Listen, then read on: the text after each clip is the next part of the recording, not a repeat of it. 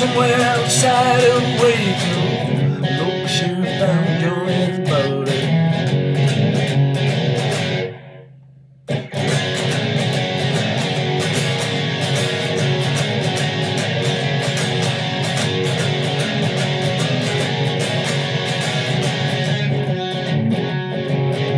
His wife and none too alley, here Johnny was dead.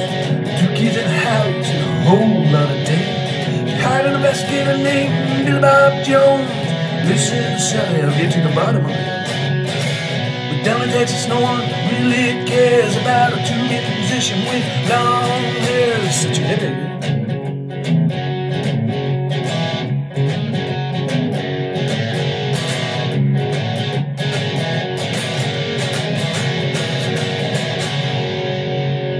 Johnny had an easement, he was young. He looked up at the canyon outside of Galveston, running coke across the borderline. But that was then, no one knew now what Johnny had done. Except a thug named Sully, you know the dirty kind, the kind that keeps tracks of snitches, the kind that does hard time.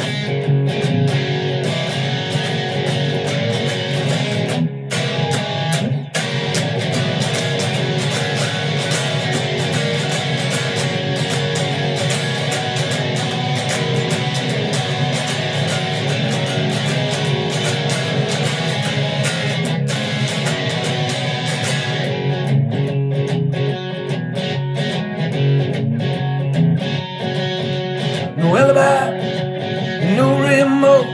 Sully was the lead suspect, of course. Billy Bob Jones knew a thing or two about investigating. He was once a sheriff too.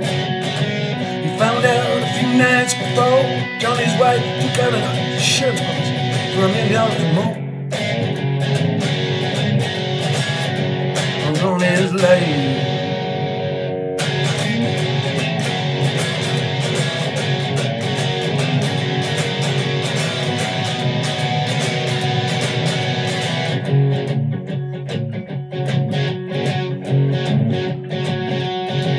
She grew tired of Johnny's games, staying out late and drinking the dames. One of her friends told her she saw Johnny kissing at the back door with some hussy named Mary Lou. What was Johnny's wife supposed to do?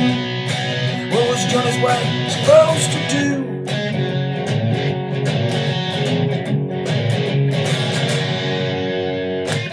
Now she's folding laundry and baking bread at the local